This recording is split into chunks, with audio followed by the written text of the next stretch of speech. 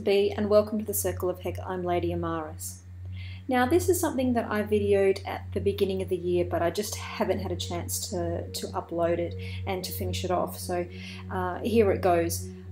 So I did this at the beginning of the year, at New Year's, so that it was a way of getting rid of the old year and welcoming in the new year, and opening the roads, paving the way for new opportunities to present themselves in the new year, and just shaking off the funk of the previous year.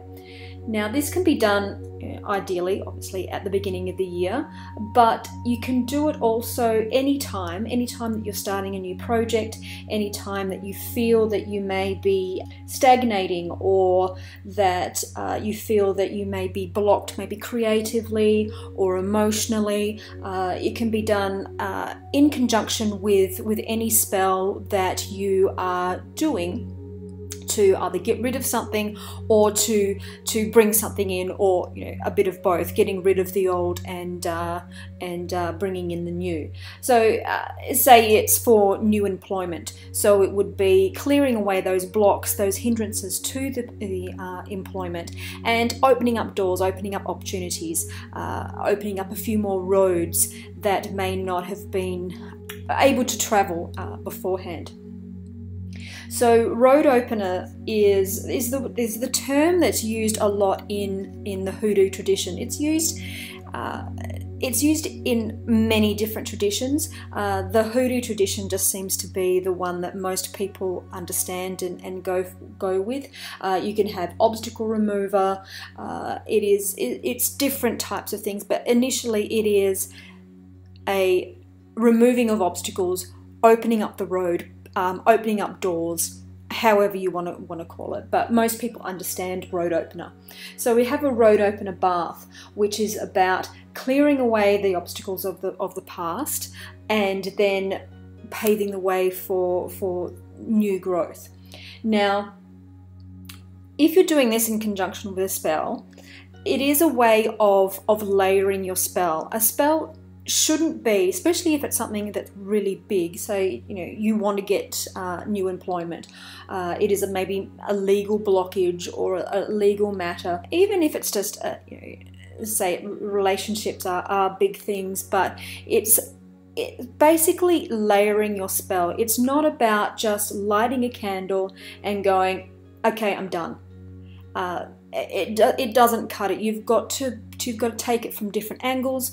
You've got to layer your spells and do other things as opposed to just lighting a candle. Lighting a candle is easy, but it is just, in most respects, it's just the beginning.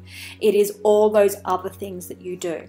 So this is a good way of clearing away the negativity and letting that good positivity come in.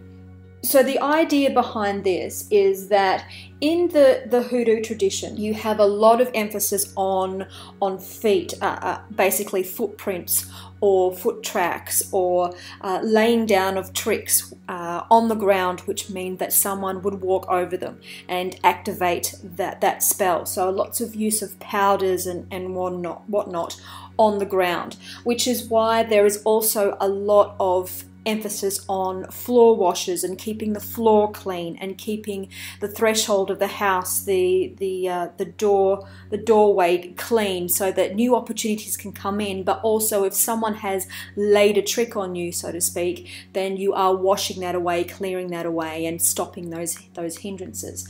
So this is a take on that, as in you're opening the road, you're paving the way. And nowadays we think of roads and we think of cars, and that's fine. But when you are going through, say, a door, or you're going through on the road, you are walking into a new life. So your feet may have collected and amassed lots of dross from previous things. So your feet yourself, in respect, are the obstacle to your that needs to be removed. So I'm not talking about we actually cut off your feet. That's a little bit macabre. But what I am saying is that we wash those feet. We do it in a ritual way. It's not just let's take a bath and you know, get a little bit of soap and wash our feet. This is a ritual bath to ritually and magically clear away those obstacles, those things that you have collected on your feet that are now a hindrance to you actually going forward and finding those new opportunities. Now, what would happen is that you would probably do this if you were wanting to remove obstacles. It would be done, say, in a waning moon, and draw things to you would be done in or a waxing moon. That's just, you know, that's just the basics. This spell can be done at the dark of the moon, getting rid of all of those bits and pieces, and then you're paving the way for the good stuff with the new moon. So it's just before the new moon, and as the new moon goes from new to full, so do those opportunities start to accumulate and expand. So the first thing that you would do is that you would wash your feet. So get your gnarly witch's feet, washing your feet, clipping your toenails, just doing all of those, those things that you would do, just cleaning off and giving your feet a good scrub. And you are ritually scrubbing off that layer of dead skin. So if you think of something that's dead, you think of something that no longer serves you. It's dead. It's now a dead weight, and you are just cleaning that off. So you're clipping your toenails. You are using some kind of scrub so that you're getting all of that that dead skin. If you've got calluses, then you're getting in there and you're really giving it a good scrub. You're giving yourself a really deep pedicure, and to the point that you are doing it in a ritual way. So as you are cleaning all of this stuff off, you are thinking that all of these obstacles are being removed. All of the things that are hindering you are now being removed. You're scrubbing them away. And in this foot bath, you can have various things. And I would always advise you to do some research, find out what it is that you want removed, because there are so many things that you can do. So what is it that you want to remove, and then place that into the water. So the standard kind of things that you would have in this water that you are now cleaning your feet with is some salt. That's always good for removing negativity and evil kind of influences, if that's the way you go. A little bit of lemon balm, so just a little bit of lemon balm oil in there is always nice. Rue is universally accepted as the destroyer of the evil eye. It is the bringer of money opportunities, but it's also about getting rid of negativity, getting rid of all of those things. Mint, not only does it make your feet smell kind of nice, but it is also good for healing.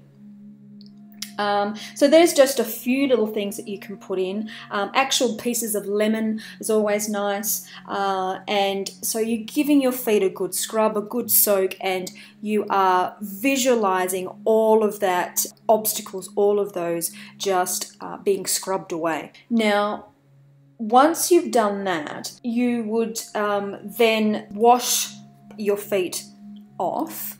For convenience sake, you can then tip that water down into the sink. Obviously, if you've got little bits and pieces in there, you would have some kind of filter before you ran those bits and pieces down the sink. But you would then visualize all of that then running away out the sink, gone down into a river somewhere, and cleansed and dispersed, and any negativity that may have been on your feet just disperses and becomes negligible. Okay, it's not going to affect anyone else that may happen to come across the water that you have put down the sink. And any bits and pieces that you have, I would then wrap them up and you can bury them in the ground and then again they will be converted into compost of some kind and into the ground and converted by the earth. Now, so that's part one. Part two is the drawing in of the good energy, the things that you want, because you've removed those obstacles. You've made almost a void because you've taken away something. Now you have to fill it with something, because I'm sure I've said it before, but I'll say it again. When you banish something, when you remove something, you're leaving a hole where that thing was. Now, the universe, this plane abhors a vacuum. So it means that if you banish and forget to put the good energy in, and by good energy I mean the energy that is aligned with what you want, then you are going to have that hole being filled. Now, if you don't fill it yourself, it will be filled by the universe, and the universe is going to go the path of least resistance. What was in there before are blockages, blah blah blah blah blah. All right, let's put that back in. That's easier. So if you don't take control and put what you want in there, then the universe will take control and it will put in what was previously in there, which was the blocks, the hindrances, all of those things. So with that said, your new bath, again, do some research. Find out what it is that you want. If it is for employment, then you would find all of those things that are aligned with getting new employment. If it is about creative blocks, and you want to be, you've removed the creative blocks, but now you want to fill that with some creativity. Financial, blockages. You're stagnant in a financial way. Think of things that herbs that would go very well with those.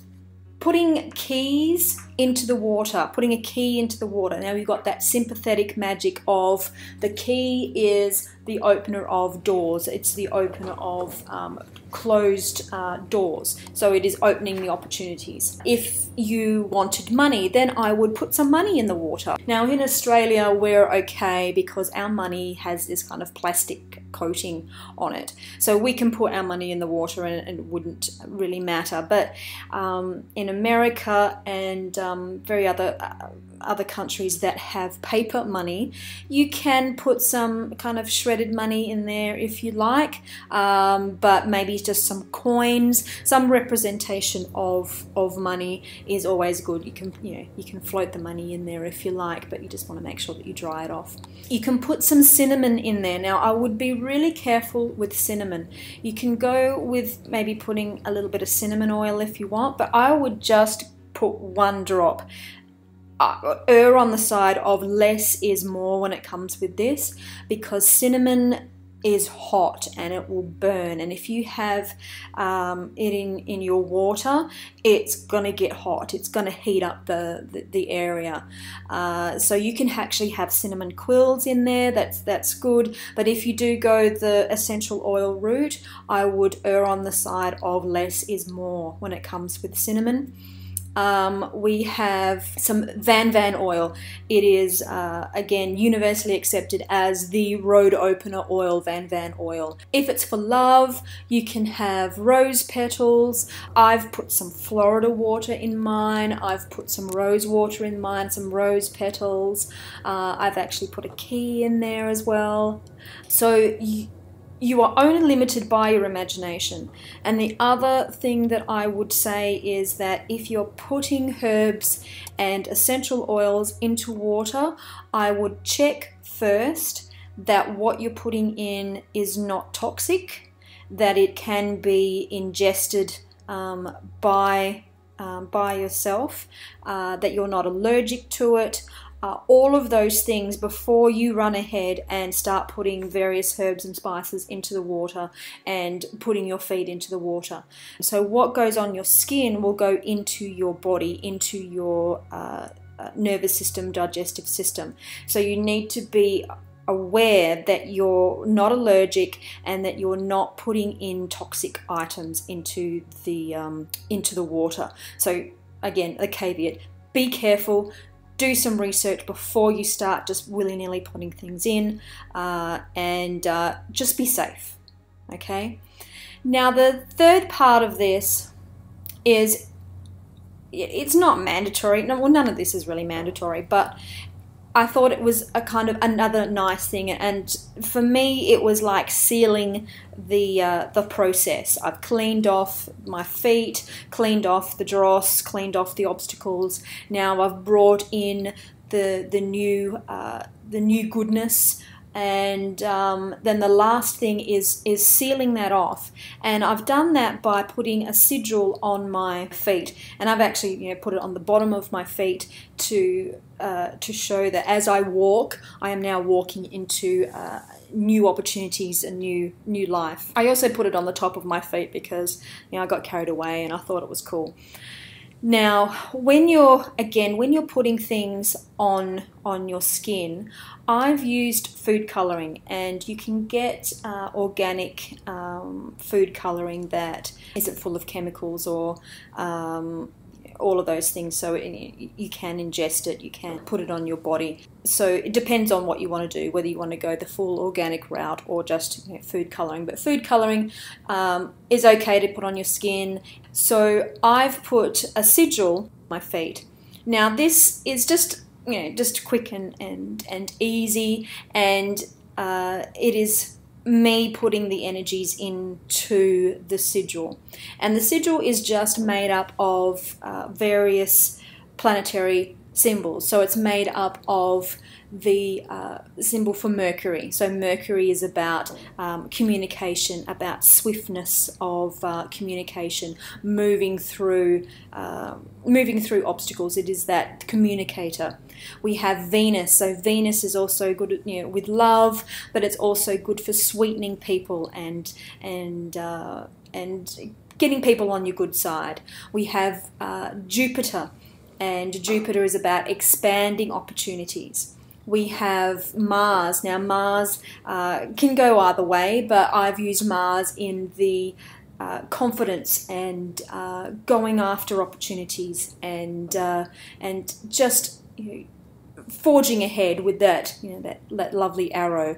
We've also got the Sun in there, and lastly we have Pluto.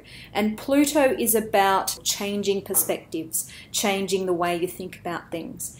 So put it on your feet, and off you go into walking into new opportunities, new happiness, new joy. Obstacles have been removed, and you walk boldly and freely into a new and happy life. I hope you give this a go, and let me know in the comments down below how you went, and what little bits and pieces you put into your water to help facilitate a happy and prosperous new road to travel on. So merry meet, merry part, and merry meet again. Blessed be. If you like this video and want to see more, please click on the links provided. If you think this witchcraft thing may be for you, please subscribe. Blessed be.